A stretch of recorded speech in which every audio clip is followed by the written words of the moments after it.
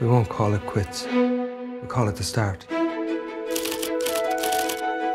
Please don't talk to me no more, Patrick. So obviously, you know, I'd wanted to get Colin and Brendan back together since In Bruges days. And I was sort of in a breakup-y kind of situation back then. And just trying to explore the sadness of that, you know, as deeply sad as those things can be. You used to be nice, or did you never used to be?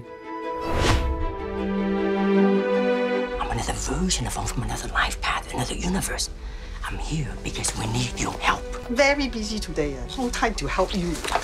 We were grappling with the question of how do we exist in the chaos and the noise of modern life? You know, like how do you make sense of any of it? We live in a world where we're constantly distracted by so many things, and one of the only things we have to give each other is our attention.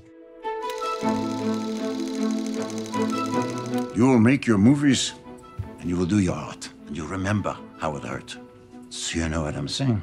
All of my films I consider to be personal films, but I've never really made a movie that is about a lived experience as opposed to just a metaphor to something else. I had never written anything with anybody, and I didn't know whether it would work. I mean, it just sort of flowed out. It was really, it was a fascinating thing. We had a blast.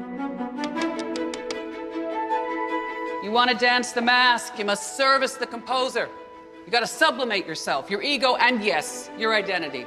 The old saying, inspiration is, 90% sweat. Incredible things can happen when people come together and they're all aligned for the same aim. You have a chance then. There's a lot of people that work very, very hard. Inspiration is important, obviously, but there's a certain point where you just have to be very lucky.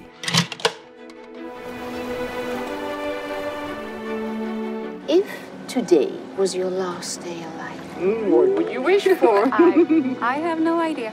I almost look at filmmaking as like putting up sociological experiments and trying to make an interesting example when we fail. Why do we fail? Never argue with an idiot. They'll only bring you down to their level and beat you with experience.